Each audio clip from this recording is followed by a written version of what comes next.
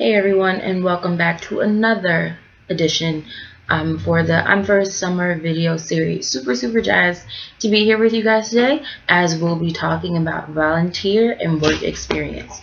I know mostly in the summertime you're worried about chilling and hanging out, watching Netflix, sleep. Those things are really important, but we really want to talk a bit about volunteer work and work experience and how it's really beneficial for you as you prep and plan for college. So we're going to have a little bit of fun today. We're going to actually play a game. You may or may not have heard of this. It's called Two Truths and a Lie. So what I'm going to do, I'm going to make 3 statements. 2 of them are going to be true and 1 of them is going to be a lie. And you, watching, the viewer, you have to figure out which is which. So we're going to get started. And all of this is obviously focused around volunteer work and work experience. So you need to figure out which 2 are true and which 1 is a lie. So my first statement is work experience looks really great. Well, work and volunteer experience looks really great on a resume for colleges or activity list for colleges. First statement. Second statement is you're more likely to get accepted to a college if you have a really long list or you've done a ton of volunteer work and you've had a ton of different jobs. So that's my second statement.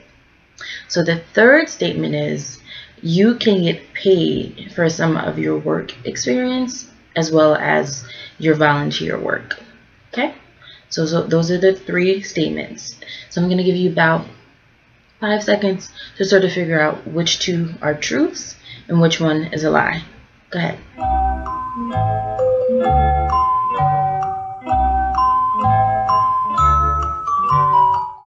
Alright, I'm back. So, have you figured out which 2 are the truth and which 1 is a lie? If you haven't, no worries, because I'm going to tell you, and we're going to talk a little bit more about them. So, the first statement I made, which was work experience looks great on resumes for colleges or activity lists for colleges.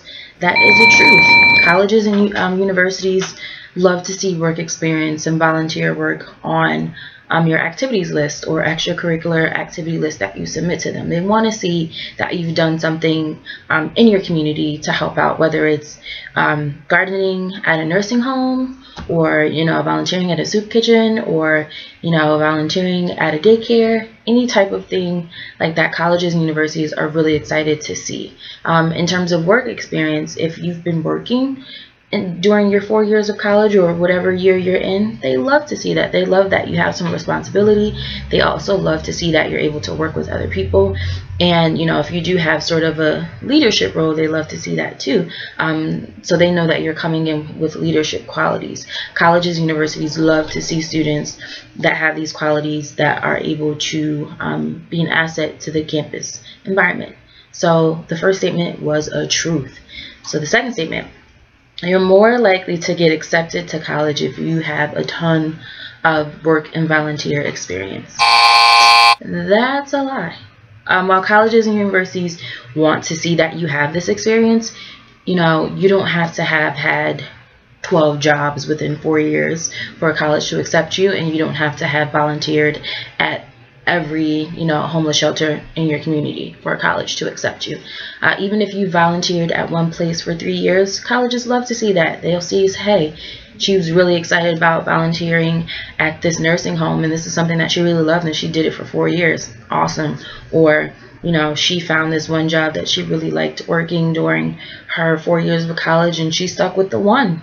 That works fine too. Again, colleges and universities just want to see that you have participated outside of school in terms of helping the community or getting some sort of work experience.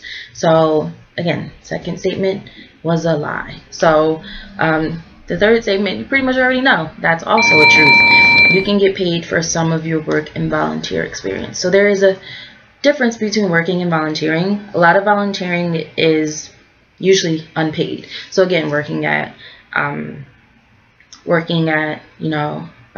a homeless shelter or volunteering working for a clothing drive during the weekend, you don't typically get paid for those. But one thing that you can get, just depending, and I know this is really important for some high school students, are community service hours. So that's some sort of form of payment, not necessarily money, but definitely community service hours just in case at your high school that's something you're required to get. So volunteering, you don't necessarily get paid, but you get a ton of experience.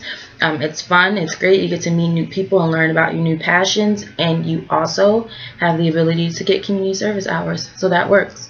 And working, that's typically at a job or an internship where you do get paid. So say for instance you worked at TJ Maxx, you're an employee there, you get paid a check monthly or weekly or what have you, and you also can learn leadership skills there. I know a lot of times if you work there for a couple of years, you'll start off as a cashier and then you'll move on to like an assistant manager. I don't really know the rankings, but these are some ways that you're able to use your leadership skills and working your way up in your work field. And this is really important because once you get on college campuses, lots of colleges and universities want to see students involved and want to see students in leadership positions. So if you have ever worked or if you've ever volunteered, you sort of already got that under your belt. You know what it's like to work with a group of people and to work collectively and collaborate, and you also may or may not have experience in having a leadership role, but these are awesome things that colleges and universities want to see. So take this into account as you think about working during the summer or even volunteering. You don't have to do a ton of volunteering, but try something different. Try something new that you've never done before. So that's it for this video. I hope you really enjoyed the 2 truths and a lie game. We will be back next week with another video.